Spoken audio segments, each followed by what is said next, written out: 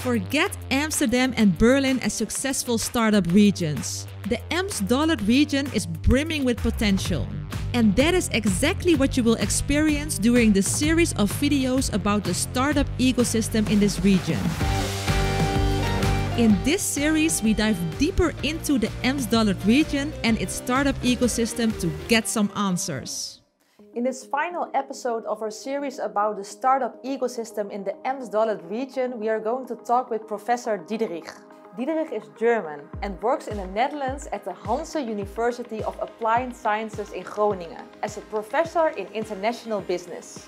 He has done a lot of research on the Ems-Dollart-region, which led to the start of this project.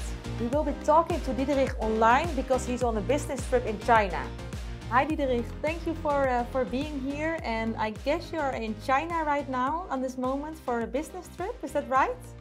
Yeah, that's correct. Yeah, I'm in China, but I'm happy to do this interview now. Ah, nice. We're going to talk about the project Ems-Dollart-region.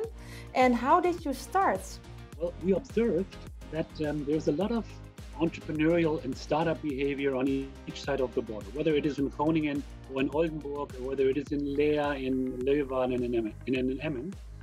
But at the same time, while there's a lot of happening in these areas, there's not too much interaction yet between the two sides of the border.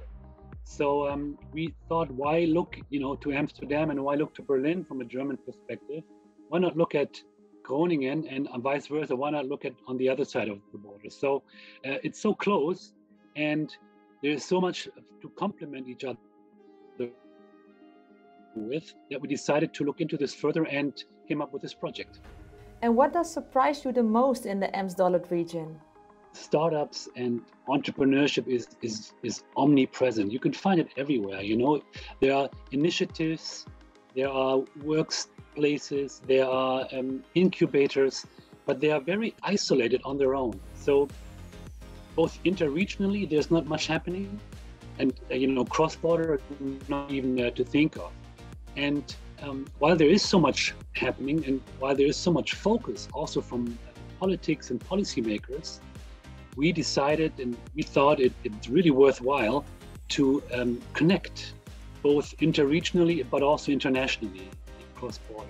And what do you want to initiate or explore in the near future? Well, we started with creating a cross-border and facilitating a cross-border entrepreneurship ecosystem. So understanding who are the players in the Ems-Dollart-region, and we have some 400 to 500 individual companies, organizations, and so on that are participating in this ecosystem. So we know this, and we are building connections. Yeah. So the next step now is, how can we, create more overlaps? How can we create more interaction?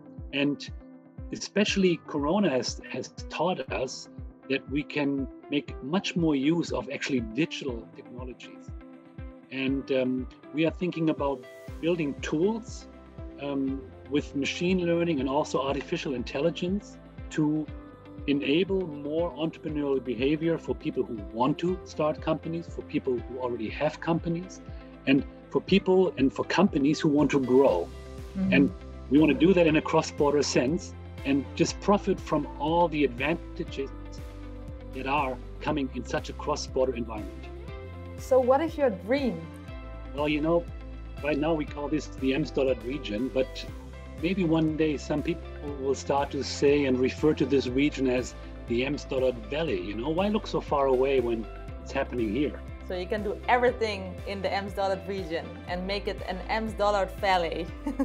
Thank you so much, Diederich, for everything, and good luck in China. Thank you very much. Bye. Well, that's a wrap. We have given you more insights in the startup ecosystem of this beautiful region. So if you are a startup or an aspiring startup, please take a closer look at all the possibilities available for you in the Ems-Dollart-region. The ecosystem is there and ready to help on both sides of the border. Forget about Amsterdam or Berlin. Start up in the Ems-Dollart-region.